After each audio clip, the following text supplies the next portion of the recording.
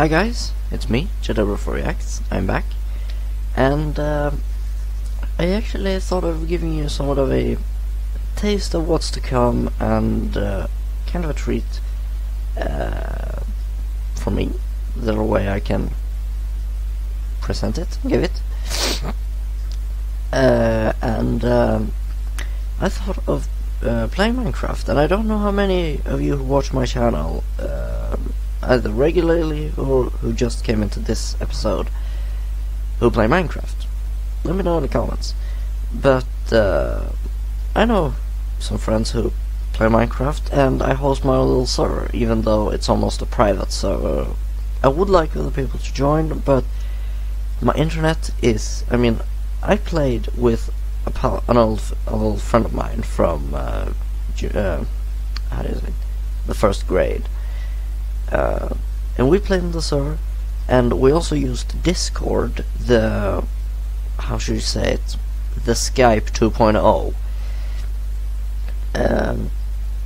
and we used Discord to hold a talking session, and we played Minecraft. And he connected from outside into my server, and he was lagging a ridiculous amount. Granted, my mom was uploading to Dropbox, which butchers our internet completely, but the fact still stands. So if any of you could come up with any idea on how to be able to host a server. And I don't wanna. I'm that type of guy that likes to make, just pick up the hammer and hammer together some type of a homemade solution, without letting it cost $1. So if any of you have any free way of maybe cracking Google Drive or Dropbox and being able to host a server through maybe a plugin on that, I'd love to hear it, because I would definitely try it on my server here too. Get it out. Then maybe we even get to use it as official. But yeah, and I was actually planning. I actually got the idea now when I woke up this morning to make a tutorial on how to build nice structures, because being a loyal Grian follower, you could check out his channel up there. What's the point? No. Up there, somewhere there, yeah, wherever it appears. Go check out his channel, definitely. He is a master builder, and as a loyal Green follower, and his guides has helped me a lot, because before I just built those boring structures, one layered, but now I can actually build really nice three-dimensional, really nice structures. So big thanks to him for teaching me, and I was actually going to show you around a bit. So the server is called Blockdust. I came up with that myself. I even made the icon, even though the icon was just a picture I took from the internet. Now, I just gotta be very careful here, because as we know, Minecraft is a RAM hog, and I cited that from Linus Tech Tips. And even though I have 16 gigs of RAM, if I go over 10, things will start to die on me here. But okay, so let's just now I've built all of this in survival, and I thought of showing you the bunch. First of all, we have this place right here. Now this, first of all, I have this with some dirt blocks and slabs and trapdoors. Oh, and by the way, the texture pack I use is called Beyond the Lands. I've used it for a couple of months now, and I'm not planning to go back to the original, because this is just so much beautiful and enhances my gaming experience. So okay, so let's get down there and look through a little what we have. Here I made a little pond in which it continues to flow down into my well here. It flows into there, and then I also have another one here which actually comes out from the bush. It was the best I could do. go there. And we have the house, but before we go to the house I want to go into the mine actually. So in the mine you see we have all of these different block types, and this was all dirt before, and I think there's some trace left of it. Yeah, they have dirt.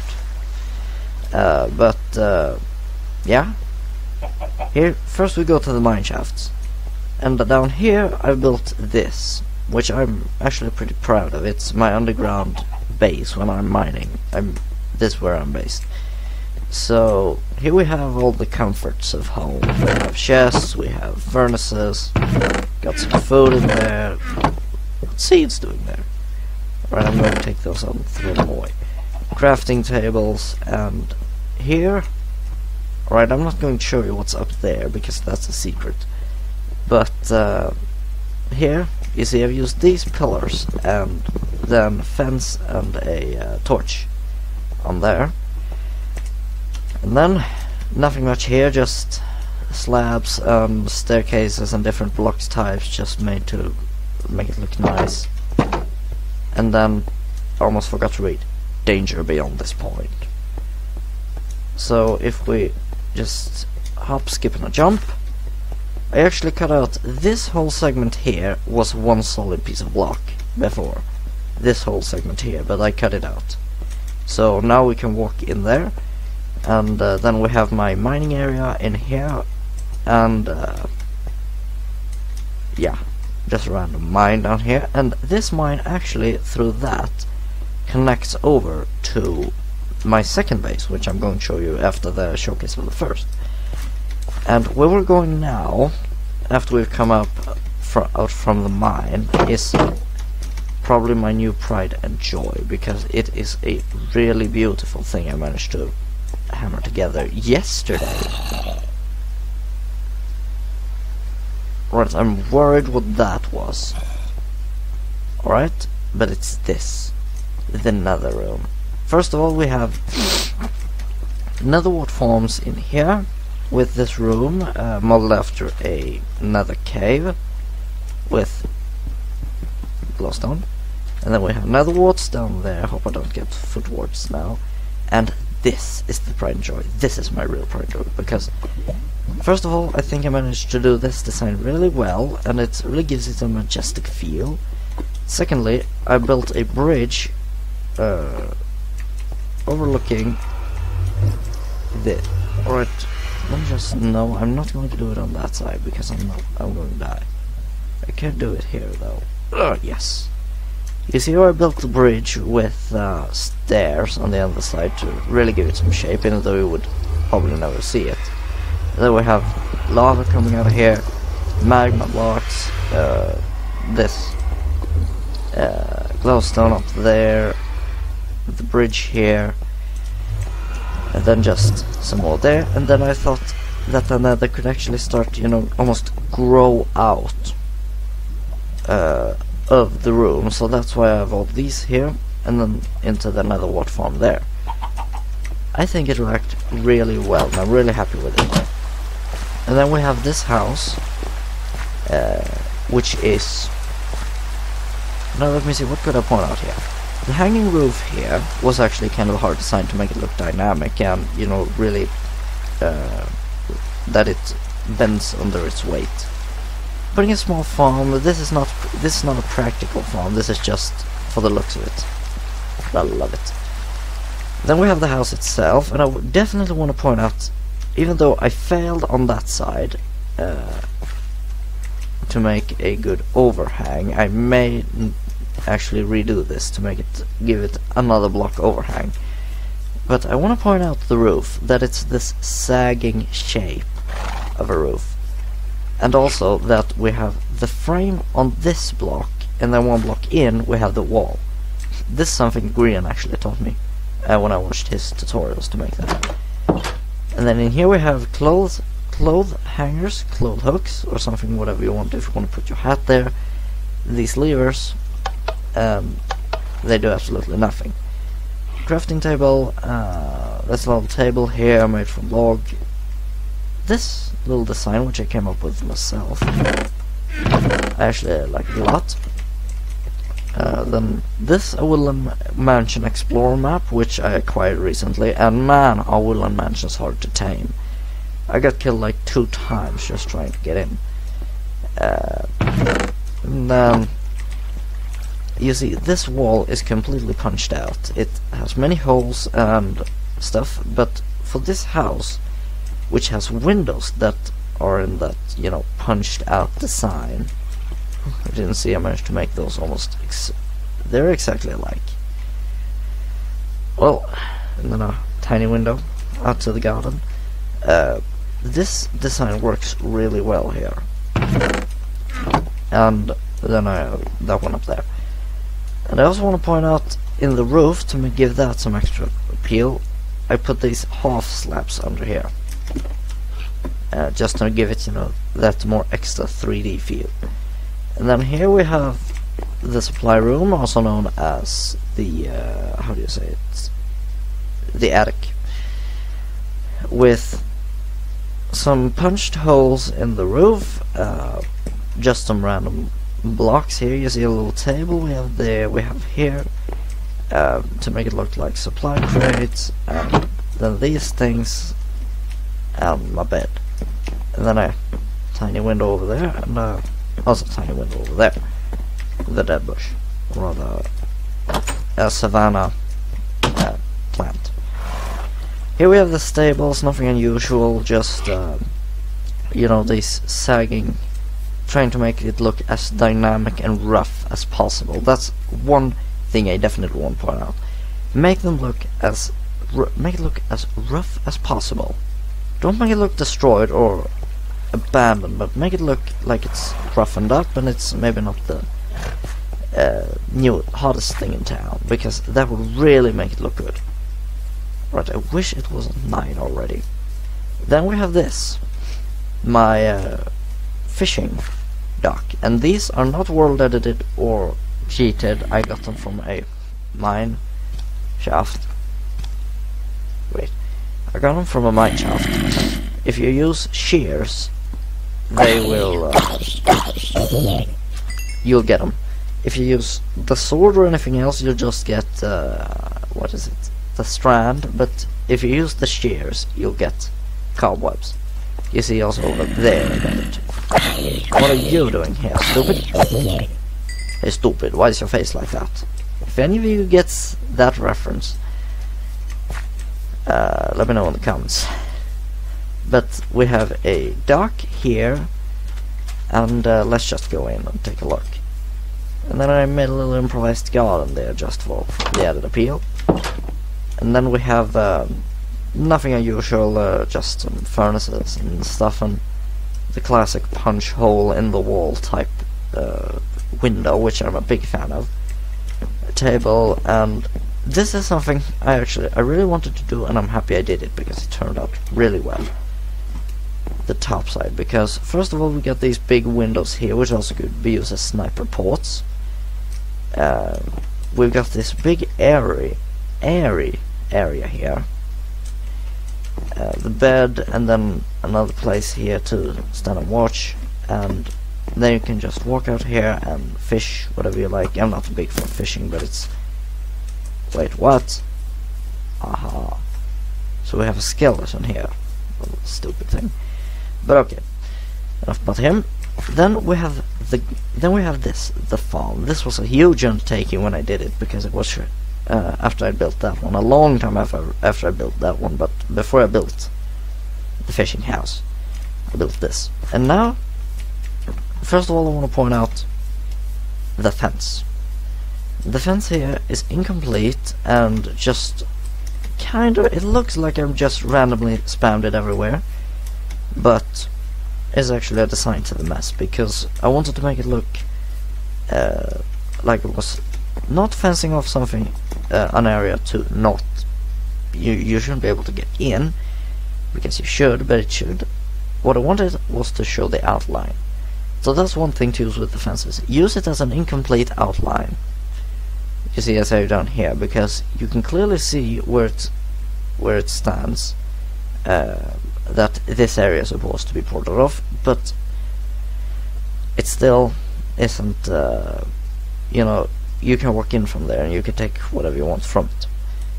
So okay, just gonna look at my RAM. I'm up at 9 gigabytes of RAM used. And then we have, you know, just melon and pumpkin farms all over here. But I have these bushes all over the place, and some of these sugar canes. Now that's a really neat way of doing it, I think, because it really gives it this feel of, this is not a well-tended farm in the sense that, you know, I keep everything picture perfect, but it's a bit of a rough farm, you might say, because you get a whole crap load of food out of this thing. I mean, telling you, this part right here, all the carrots, which are this layer and that layer down there, the same on this, those carrots could supply me for a long time, let alone this whole thing if I was to harvest it. But I mean, I just harvest a bit of it because it's so big, but it looks really neat. I'll show you from the upside. And then we have this thing, which I am currently working on. It's not finished yet, as you can see, because I make the roofs perfect. That's another tip. Make the roof a perfect roof, as I've done here, and then just knock holes in it and make it look like it's sagging, and, you know, everything. Just roughen it up. That's actually an easy way of doing it. Perfect roof, and then roughing up. But then we have the smithy here with some crates here, the furnace there, pool of water right here. This thing actually started burning some time ago when this wasn't as well made. It was a rougher design. And then we have the supplies here. I'm not finished with it, I just want to say. And then I have these two doors, which were meant to be like shop doors, so you can pull stuff in here. And then this should be kind of a workshop area of my neck. Right now I've been here for almost 20 minutes, just jabbing about one base. But okay, and then these are just farm areas. I will remake them. And then I'll make a place for brewing too. I'll be back when I've completed that. But okay, so let's go into my map. I use voxel map. It's really great. Okay, so I have these 3 bases to go over, and then the hobbit hole down there. The hobbit hole is the only one of these bases which is incomplete. So then we go to... No, we actually don't. We'll go to this house. I forgot to mark it on the map, but I actually made this house. It's a tree house. This is probably... Oh, there you see the house which we're going to later. But this is probably my least favorite of them, because I view it as a failure. Because even though it's cozy and a nice place to be, if I manage to get this thing hosted, I'll rent this thing out as a beginner base. Or if you just want a base, I'll rent it out. Maybe you even could buy it from me, but probably I'll rent it out because I don't like to... Yeah, alright. But it's actually not much to say here. It's just a treehouse base. I probably made this in like 3 or 4 Minecraft days or something. It wasn't hard to make, but it doesn't look that good. Then here we have the classic mine design I'm accustomed to, or that we've grown accustomed to. And let me see. Here we have the next house. And this one was actually first built as a tavern. I thought of it, but I built it using a tavern design from the medieval times. But I think it worked out really great, because we have these vines hanging from the balcony there. We have the windows with the overhangs and some flower pots up there. We have a one-horse stable here, although I didn't include the water source. Maybe built that in later. We have all the framing in the walls. You see, like that pillar there. Some more flower pots at different angles to accentuate the Y coordinates. I think it is Y coordinates. Some supplies and stuff under here. And this is the thing that I think makes or breaks this house. And that is this part here, the little smithy type part. Because we have this overgrowth hanging over it. And I think it just works out well, integrate using that much green to a house with, first of all, this dark colored roof.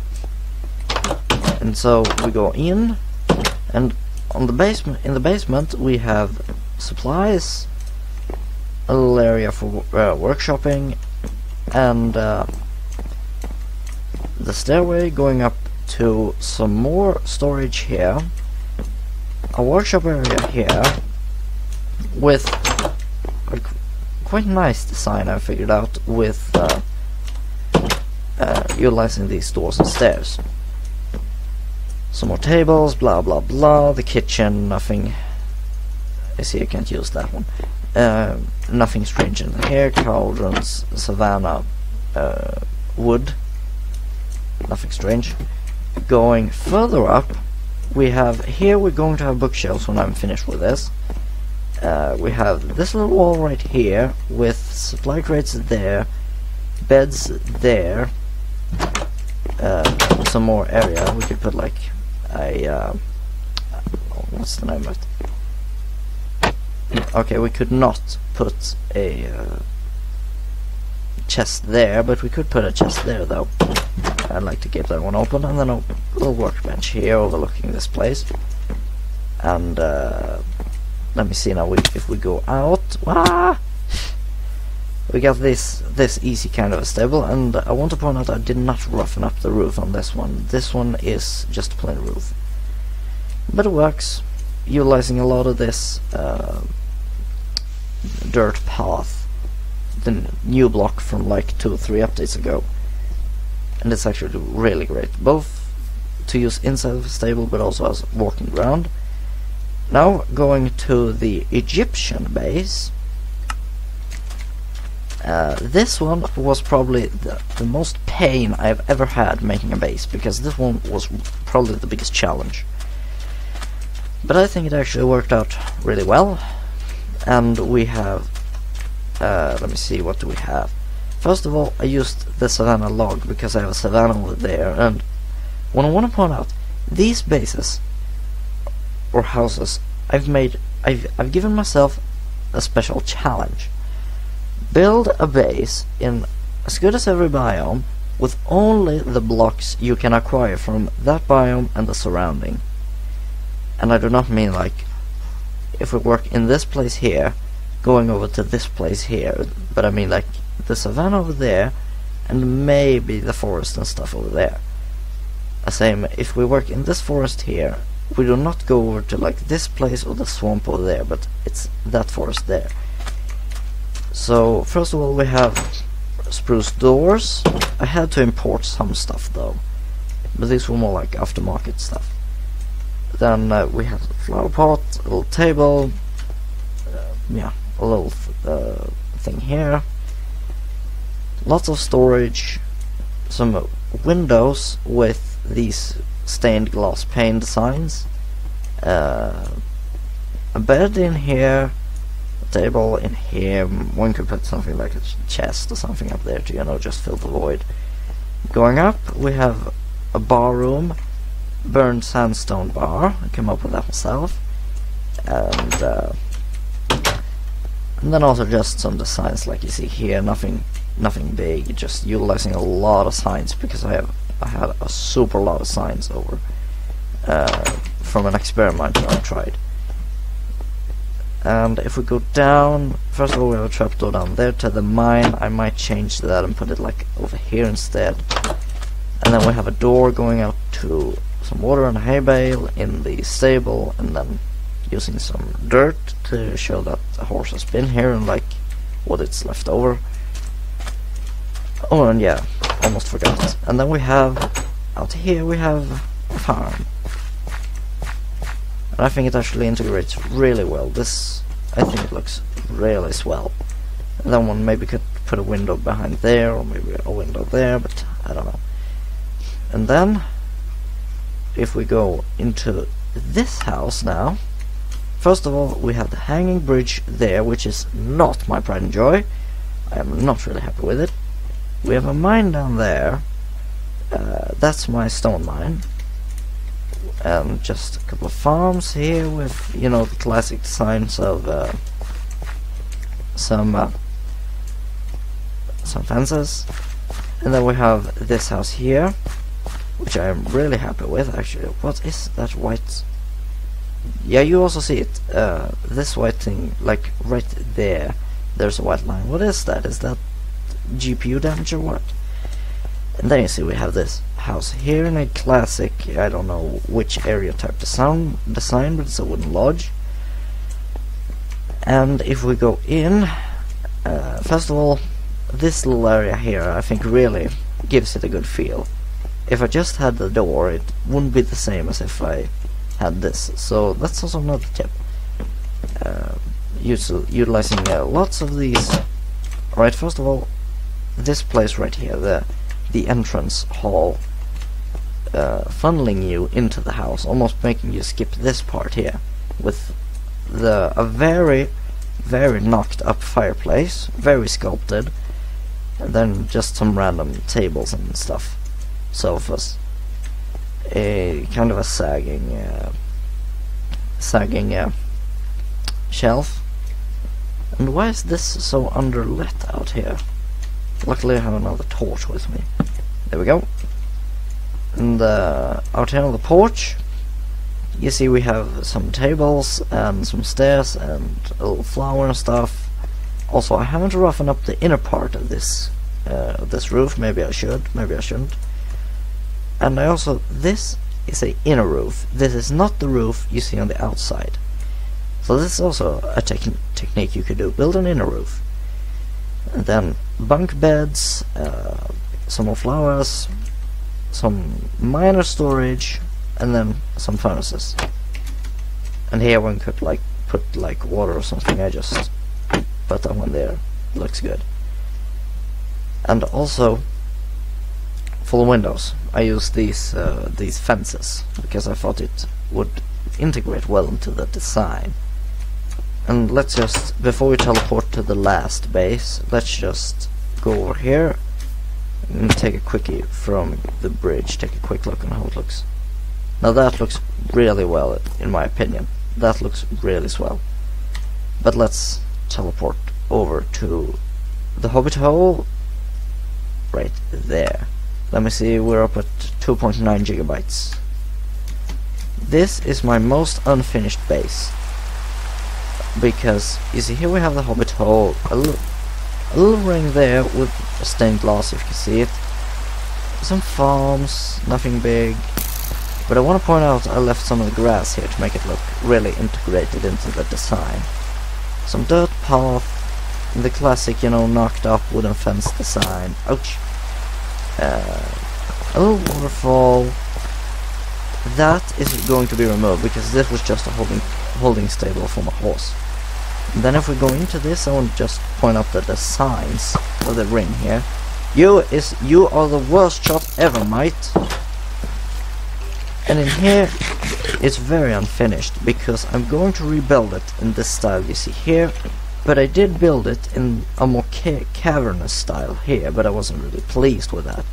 Then a tiny fireplace. Putting a torch in the fireplace is actually a good way to imitate fire if you can't hold fire in your house. And then over here we have, this is the little ring I show you. But yeah, that's all for now. So let's return back to my home base.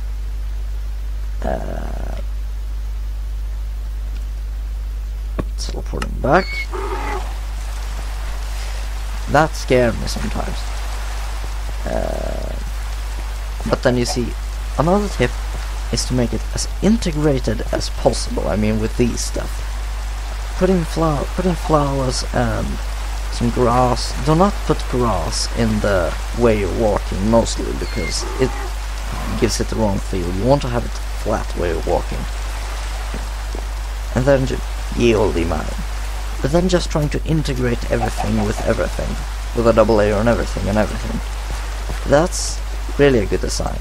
And then these knocking small dents in the wall can actually work really well. And over there you see the treehouse I had. Actually, just for the sake of this video, let's teleport ourselves over to the treehouse. Whoa. What? I teleported myself on the treehouse. Right, this is not something I've done. Wow. Right, but let's try to climb down from here. Let's see if we can do it without losing our life. Right, we're lost alive. Crap. So let's get up into the viewing area here. Wow. Now that actually looks quite well. And you see I also used some pumpkins, jack-o'-lanterns, to light up that area. That's actually a good way to do it. And I seem to have forgotten to show you something. This little entrance here is just, you know, a tiny little non-saying entrance, but it's actually a very beautiful view. But okay, so I'm going to log out here now, and thank all of you for watching. And that's all from me from this time. And if you got any idea how I could host this server for free, with custom worlds and not that the server is removed after X amount of days time thing, let me know in the comments. Definitely tell me in the comments, because I would love to see that, and I would love to host this server for also others to join, because that would be actually really funny to see what others could do. I have one interested already who has been playing on this server a bit, which I'll talk about. Yeah, that's all from me from this time, and thank all of you for watching. See you next time.